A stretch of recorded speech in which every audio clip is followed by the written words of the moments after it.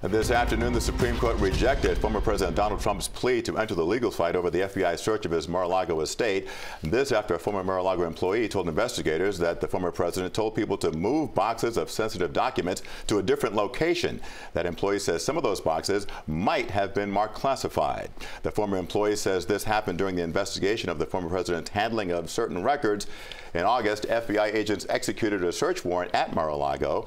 The Justice Department says the FBI seized nearly 22,000 pages of documents at the estate.